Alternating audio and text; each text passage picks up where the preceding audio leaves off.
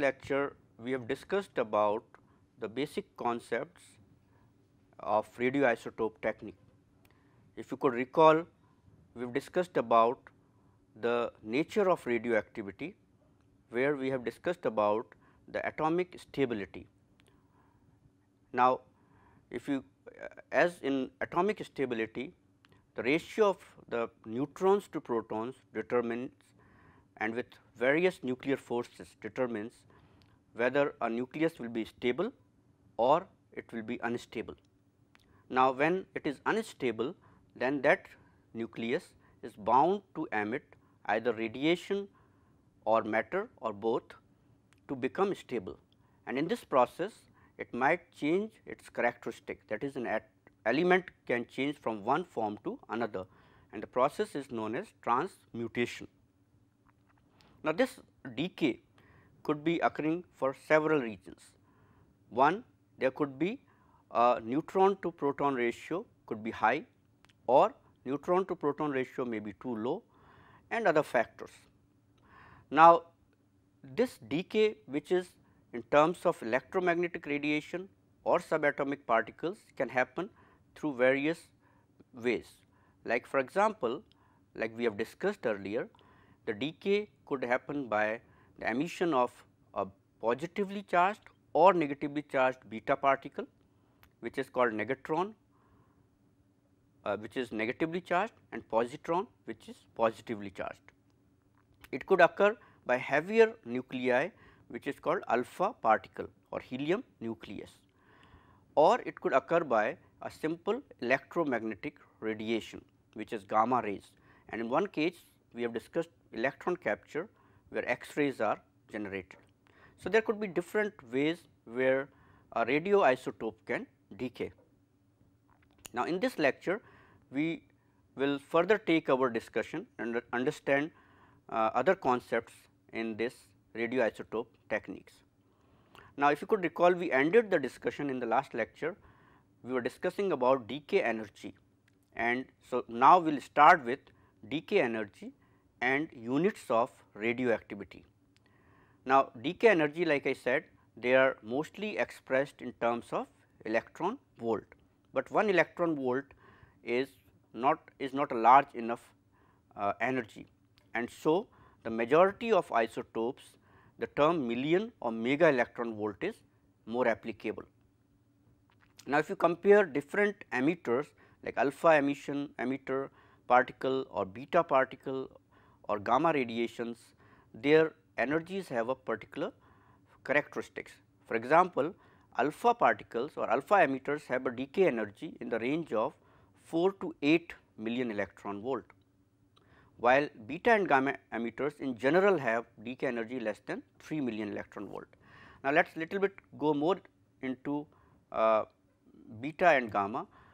Now, gamma also have a range where it is up from 10,000 electron volt to 10 million electron volt, but for beta emitters there is a range of energy, and this particular range of energy is called beta spectrum, because you have from very low energy, that is a continuous range from very low energy to very high energy, the beta particles are emitted, and this is, if you plot it, this is a relative probability of emission of a beta particle as a function of energy, then it is called a beta spectrum.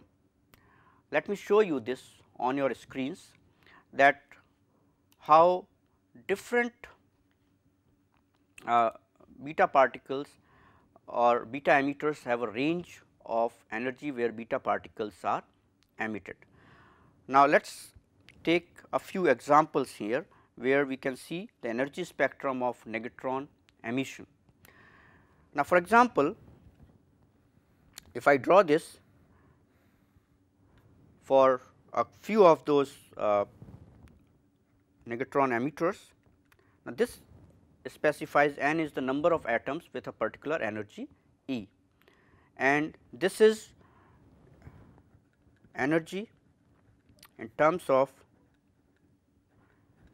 million electron volt. So, if I just plot, for example,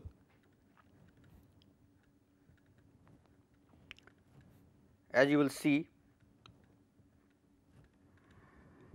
then if I am plotting for H, that is 3H, then this the plot looks something, it is a very approximate plot. So, you have to understand that it will look something like this actually, where this will be E maximum and which comes around 0.018 million electron volt.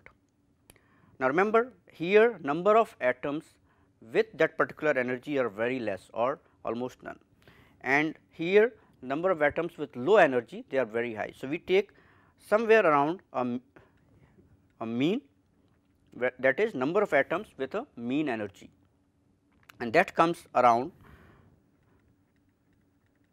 0.0055 million electron volt. So, this is like you can see the beta spectrum for 3H. Now, if we compare this to others, like for example, let us see for another beta emitter, that is a medium energy beta emitter 14C, and these axes will be same as we have drawn here, that is Ne, a number of atoms particular energy, and energy in terms of million electron volt. Then it will be somewhere, it will also show a particular characteristic pattern. Now, here it is having little higher energy because 3H is a weak emitter, but your what you call 14C is a medium energy emitter, and this particular here, if you see the E maximum is around 0.156, this E maximum here is around 0.156 million electron volt, and E mean if I have to say, that is around 0.05 million electron volt. It is higher than the 3H, but there is a spectrum here, and where you will find that less and less number of atoms are at high energy, and so you can have a mean value. One more example I can take here, and that is of particular one which is 32P. I think all of you are aware about it. So, it is you can say strong emitter, and this has higher energy of particles. So, if I say this, it has a higher energy and it is rather different one. Now, here E maximum here is almost 1.71 and E mean is somewhere around 0.70. So, you can see the beta spectrum here, that they are being emitted at from 0 to a maximum energy, and so this is a characteristic feature of only negatron emitters and not the alpha or the gamma radiations. Actually, they have a particular range. So, I hope you have been able to understand that what we mean when we say beta spectrum in here. All right. So, let us move on now. All right. So, this was like how a particular beta emitters emits particles in a continuous range of energy from 0 to a maximum value, and we take E mean for these particles, which is near the mean energy, and it is roughly 1/3 of E max. All right. So, as we have seen in the graph or spectrum, the particles with E max are very less, and particles somewhere in between are taken as the number. All right. Now, how this radioactivity in terms of units is expressed? Let us see that. Now, in international system of units, that is SI systems, the units of radioactivity is becquerel, in honor of the scientist Henry Becquerel. Now, 1 becquerel is defined as 1 transformation or disintegration per second, and it is mostly expressed in terms of gigabecquerel, that is 1 into 10 raised to power 9 decay per second, or terabecquerel, that is 1 into 10 raised to power 12 decays per second, and is commonly used. These are most commonly used. Now, there is another widely used unit which is Curie.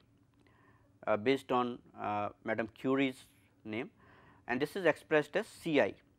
Now, 1 Ci or 1 Curie is defined as number of disintegrations per second per gram of radium, and it equals 3.7 into 10 raised to power 10 10 raised to power 10 disintegrations per second, or we can say 37 gigabecquerel.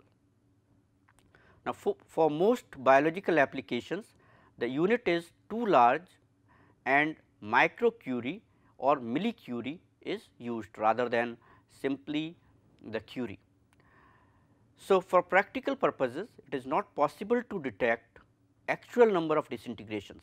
So, we have to keep in mind when we are detecting, and as we will discuss in coming lectures, this is very difficult to capture or to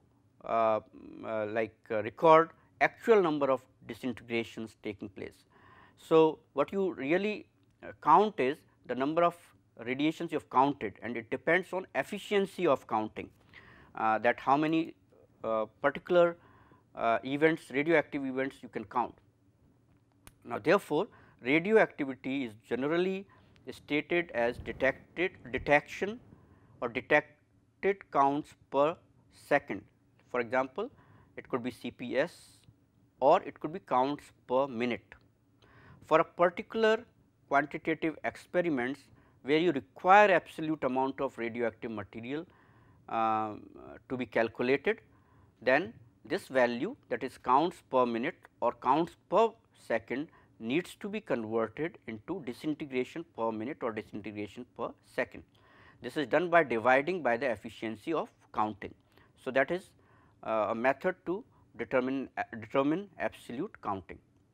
Now, in most experiments, radioisotopes are rarely pure actually.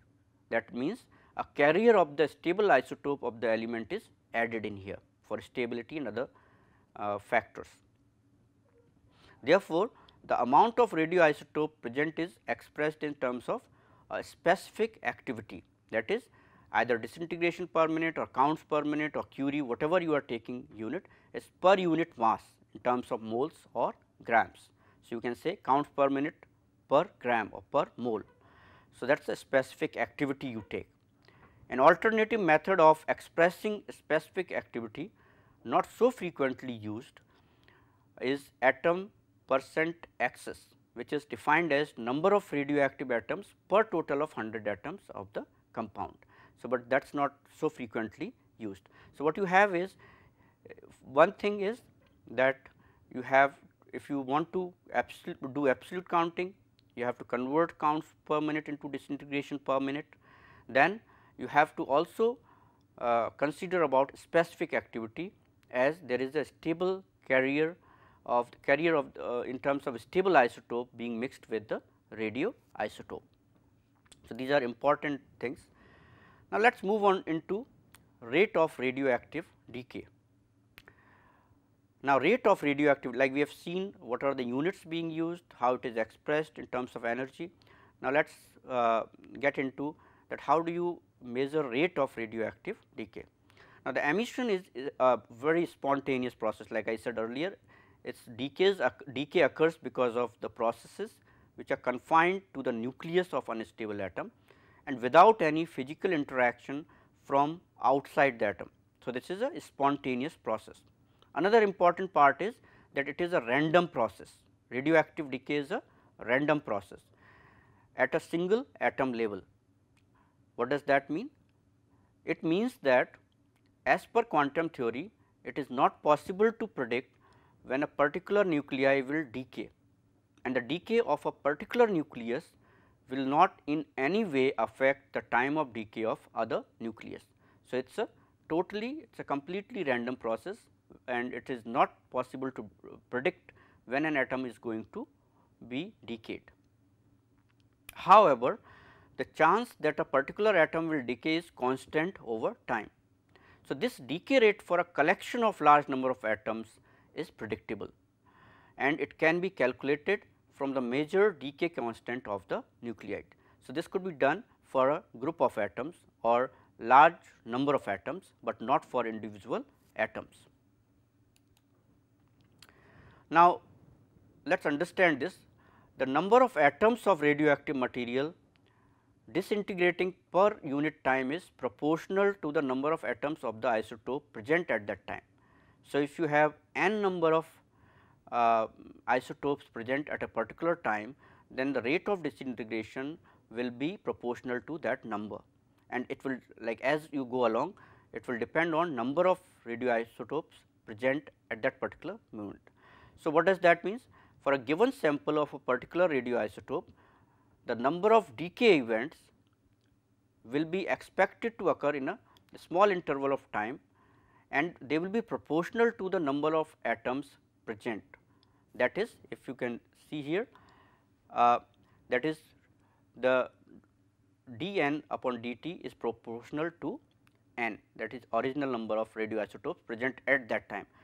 Now, this could be converted to dN upon dt lambda n, where this particular quantity is known as decay constant, and it is a characteristic of a given isotope and is defined as fraction of isotopes decaying in unit time. So, the rate of change of the number of radioactive atoms is proportional to the number of atoms present multiplied by the decay constant. All right.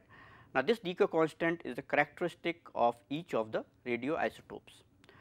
Now, if you can integrate here and convert it into logarithm form, then n t upon n 0, which means n t is the number of radioactive atoms present at time t, and n 0 is number of radioactive atoms originally present, is equal to lambda t.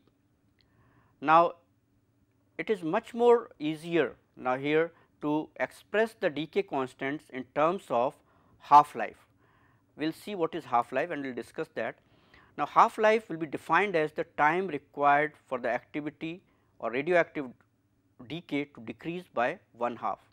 So, if n in the previous equation is equal to 1/2 of n 0, then t will be equal to the half life of the isotope, and as shown here in this, that you have taken the logarithmic value, and then finally what you get is t half, that is 0.693 upon lambda, which is the radioactive decay constant.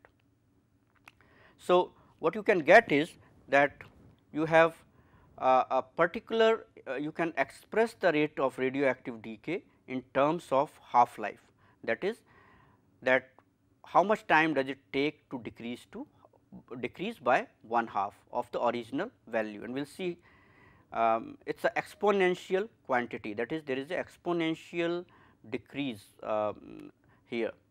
Now, values of t half can vary widely from almost like 10 raised to power 19 years for say lead 204 to 3 into 10 raised to power -7 seconds for polonium. So, it could be very large or it could be very small actually.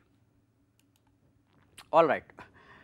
Let us little bit discuss about half life. So, half life is abbreviated as t half, and half life is the period of time it takes for the amount of a particular substance undergoing decay to decrease by half. Now, half lives are used to describe quantities undergoing exponential decay. For example, radioactive decay, where the half life is constant over the whole life at the decay. Now, it is a characteristic unit for the exponential decay equation, like I told you, and it is expressed in that form. Now, if you see this figure here, this demonstrates the exponential nature of the radioactive decay. Now, here if you see, there are number of half lives given here, like half life 1, which is at 50%, half life 2, which will be 25%, because original value becomes 50. So, it is now 25%, and half life 3 will come what? It will be 12.5%, because it is half of the 25, and likewise you can keep on going. So, a particular radioisotopes decays in terms of half life as we calculate the rate of decay actually, and it is the exponential nature of radioactive decay. So, you can calculate from the original event that how many half lives particular radioisotopes have gone through. All right, this table gives you half lives of some isotopes which are used frequently in biological study. For example, 3H has half life of almost 12.46 years. Now, 14C has very long half life of 5760 years approximately. Na22, which has half life of 2.58 years, 32P is 14.2 days. So, this is very much suitable for many biological works like in field of molecular biology. Then 35S has 87.2 days of half life, 42K has 12.40 hours of half life, and likewise you can go on, like I-131 has 8 days of half life and I-135 has 9.7 hours of half life. Now, this is very significant because you would, when you are utilizing these radioisotopes for different application, like say in biological research or biotechnology research, then if it is a too long a half life, it is very difficult in storage and discarding this and also utilization. But if you have a like half life as 32P 14 days, this becomes very important and it becomes quite good for being used in biological research, because you can after certain period the this particular will decay its many half lives actually. So, this is very important. Half life is a very important phenomenon in radioisotope technique. Now, let us move on to how does this radioactivity interacts with matter. That is a very important part, because that is how detection will be done, and that is how you will understand that why certain certain emissions like certain radioisotopes with particular emissions are not used and some are used. Like I said, alpha particle emitters are not so much used and beta emitters are frequently used. So, let us go one by one. Now, alpha particles, they are relatively heavy. If you remember, if you can recall, they were like doubly positively charged with atomic number 2 and mass number 4. So, they will be certainly relatively slow. Beta particles, they are lighter and they are much lighter. They can be negatively or positively charged, and they will be faster than the alpha particle. Likewise, gamma rays, which does not carry any mass or charge, will be highly penetrating in nature. All right, let us discuss each of them. How do they interact with the matter and what are the consequences in terms of their application and toxicity. Now, alpha particles with considerable energy, with all particles of a particular isotope having same amount of energy, these particles interact with matter by causing either excitation or ionization. Now, excitation means energy is transferred from alpha particle to orbital electrons of neighboring atom, and the electrons being elevated to higher orbital, and then when they come back to the original orbital, then radiation will be emitted. Now, alpha particle will continue on its path with reduced energy, as it has transferred some of the energy to the electron, and the excited electron falls back to original orbital, emitting energy as photons of light in visible or near visible range. In ionization, here target orbital electron is ejected completely and the atom becomes ionized, that is, you get a pair which is positively charged ion and negatively charged electron. So, that is ionization. So, it could be either excitation or ionization.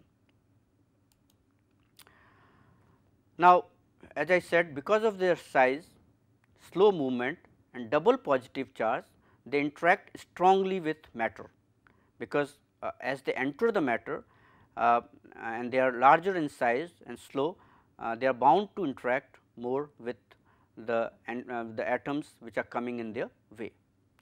And what happens is, as they interact more, they will produce large number of ions per unit length of their path, and their energy is therefore will be rapidly dissipated, and so what does that mean is they will not be highly penetrating. They are very slow, they are large, they do interact with matter, and so they will be not so much penetrating. For example, if you consider a 5 million electron volt alpha particle, it will only travel about 3.6 centimeter in air, and it is not able to penetrate even an ordinary piece of paper. So, that is how alpha particle interacts. Now, they can interact with either nuclei or orbital electrons.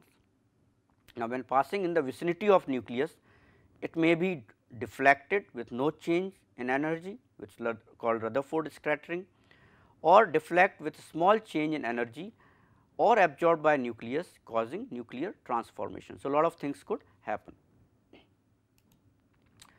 Now, the most probable process involved in the absorption of alpha particle, however, are ionization and excitation of orbital electrons. Now, since alpha particles are low in penetration ability, they are usually not hazardous for external exposure. Like I said, it is hard, they cannot enter even a piece of paper, thin paper, but if the alpha emitting nuclide is deposited in on organism, then it is toxic. So, when internally deposited, alpha particles are often more damaging than most other types of particles, because comparatively large amounts of energies are deposited within a very small volume of tissue. So, they will be quite toxic and damaging for the tissues.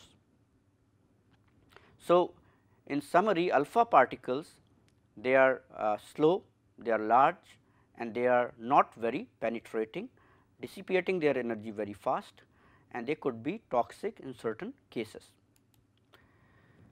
Now, let us see about how a beta particle, we are not going to discuss about positron. Like I said, it has a transient survival, it like annihilates very fast, but we will be discussing about the negatron or beta particle which is negatively charged. Now, these beta particles are small and rapidly moving particles compared to alpha particles.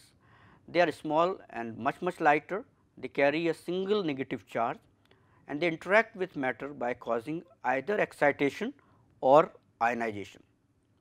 Now, beta particles can interact with electrons as well as nuclei. Beta particles passing near nucleus will be deflected by the Coulomb forces, and loss of the particle's kinetic energy may or may not occur. Coulomb's repulsion between the beta particle and electrons frequently results in ionization. Now, in the ionization process, the beta particles lose an amount of energy equal to the kinetic energy of the electron plus the energy used to free it from the atom. So, ionization will certainly, beta particles in ionization process will lose the energy. Now, beta particles may also cause excitation of external orbital electrons, as we have seen in case of alpha particle. So, what happens then, which in turn leads to the emission of sometimes UV photons. Now, like alpha particle, beta particles have a characteristic average travelling distance through matter, and that is dependent upon their initial kinetic energy. Now, beta particle with energy about 2 million electron volt will travel up to almost 9 meter in air and about 10 millimeter in water. So, comparatively beta particles will have higher penetrating power as they are light, and before dissipating their energy they will move to rather more distance as compared to alpha particle. Now, gamma rays, let us come to third one, that is electromagnetic radiation, which is gamma rays. Now, these are electromagnetic radiation, like I said, and have no charge or mass. They rarely collide with neighboring atoms and they are highly penetrating. Now, their interaction of photons or with matter involves several distinct processes, and we will discuss each of them one by one. Now, the relative importance and efficiency of each process is strongly dependent upon the energy of the photons, and there, like we will see, there are low energy, medium energy and high energy gamma photons, and also it will depend upon the density and atomic number of the absorbing medium. Now, three of the methods which lead to the production of secondary electrons, which in turn can cause excitation and ionization. So, Gamma rays by itself is not ionizing or involved in excitation, but through electrons, secondary electrons which will be generated, as we will discuss, it is involved in excitation and ionization. Now, there is one called Rayleigh scattering. In Rayleigh scattering, when a photon interacts with atom, it may or may not impart some energy to it. The photon may be deflected with no energy transfer, it is elastic interaction, and this process is called Rayleigh scattering. So, this is not that important here, but the other three which we are going to discuss will show you how they will interact and cause different phenomena. One is photoelectric absorption. In photoelectric absorption, low energy gamma rays will interact with orbital electron. Now, in this process, the photon transfers all of its energy to the electron and its own existence terminates. So, the electron will escape its orbit with a kinetic energy equal to the difference between the photon energy and its own binding energy, and will behave like negatron, and as we have discussed, it will behave and do all things as negatron. So, what is happening here, that there is a low energy gamma ray interact with electrons and will transfer its complete energy, and its particular existence will not be there anymore, and then that orbital electron will be ejected and behave as negatron. Now, let us see how does it, this figure shows that particular phenomenon here, that there is a gamma ray coming, it will eject this electron from here, transfer its whole energy, and the electron is ejected as a photo electron in this case. So, low energy gamma ray will have a particular way of interacting. Now, let us see the medium energy gamma ray. Now, here it is, this particular effect is called Compton effect. In this process, the photon interacts with an atomic electron sufficiently to eject it from orbit. The photon retains a portion of its original energy. Remember, this is a medium energy and not a low energy photon, and it will continuously it will move continuously in a new direction, because it will be deflected actually. Thus, the Compton effect has an absorption component as well as scattering component. The amount of energy lost by the photon can be related to the angle at which the scattered photon travels relative to the original direction of travel. So, here in the Compton effect, you have energy partly transferred for ejection of electron or negatron, and partly some energy is carried, or it is carried over as a low energy gamma ray. Let us see, try to understand this in figure. So, what happens, that you have a gamma photon with medium energy, it hits orbital electron, electron is ejected, and the gamma ray continues in a new direction here. So, and this again can act as a low energy photon here. Now, third one is pair production. Now, this pair production occurs when there is high energy gamma rays. So, what happens, high energy gamma rays interact with nucleus of an atom, and all the energy of the gamma ray is converted to positron and negatron. So, remember here, rather than ejecting a simple electron, orbital electron, here it is interacting with nucleus of an atom, and its all energy will be converted to positron and negatron. Now, photons with energy greater than 1.024 million electron volt under the influence of the electromagnetic field of a nucleus may be converted into electron and positron. Now, at least this much of energy of photons are required for a pair production, and because it is equivalent to 0.51 million electron volt each, and then pair production will occur. If you can see here in this figure, there is an incident photon which is high energy photon. In influence of atomic nuclei, it is converted to positively charged and negatively charged particles, which is negatron and positron. So, this is like only happens with the it only happens with the high energy gamma rays. Also there are a whole lot of different things which will be interacting. Neutrons can interact and encounter biological material. It is utilized in for a lot of biological applications, and it will collide with a proton with a sufficient force to dislodge the proton from the molecule. Proton may then have sufficient energy to travel some distance in the tissue, causing secondary damage through ionization and excitation. We are not going into detail of that, but this is also an important particle which could be utilized or which can interact with matter, and it is utilized in like say neutron diffraction and lot of other techniques here. This figure here summarizes the interaction of gamma rays with the matter. Now, if you can see here, this is like atomic number and the x axis gives you photon energy. Now, if you can see in different areas are distributed in here. So, there is a low energy area which have dominant photoelectric effect. What does that mean? That low energy gamma rays will show photoelectric effect. The medium energy gamma rays will show Compton effect dominantly, and the high energy gamma rays will show the pair production here. So, you have three kinds of effects of gamma radiation which are shown in here and summarizes the whole interaction very well. All right. So, in this lecture what we have summarized is many different basic concepts. One is that how the in terms of energy the radioactive decay is measured, which we have said it is in terms of electron volt, or which is million or mega electron volt, which is larger unit, because electron volt is a very small unit.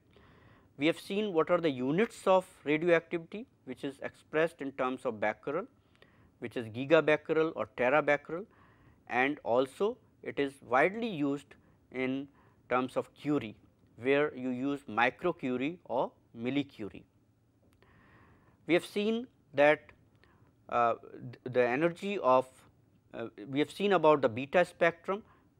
In alpha and gamma there is a range of energy of radioactive decay, but the beta emitters they emit radiation in a wide range from 0 to to a maximum value for each of a typical radioisotope or beta emitter. We have seen the interaction of the different radioactivity with matter, as we have seen that you have alpha particle which is a heavier particle which is doubly positively charged and slow.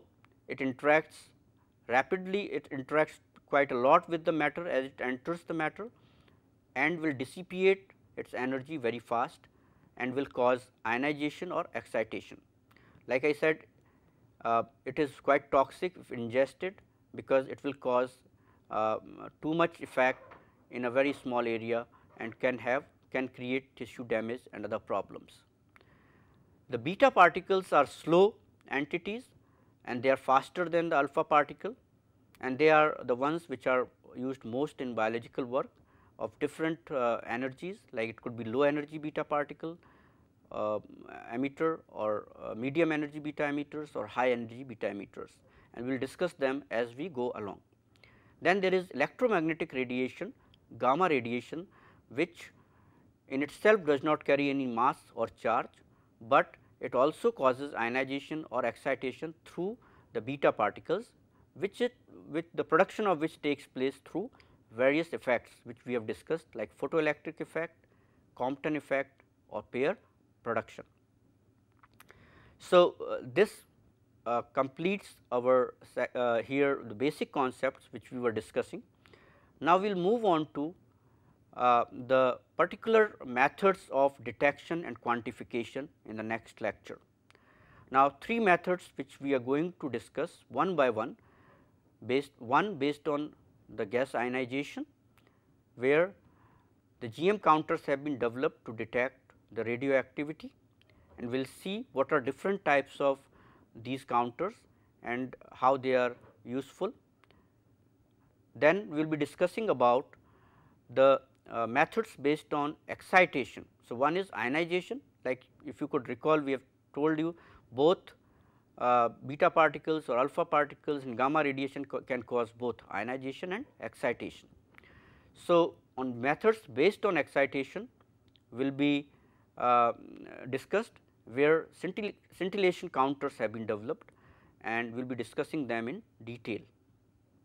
Then another one, third important method is autoradiography, that is exposure of radioactivity to photographic film, that we are going to discuss in subsequent lectures.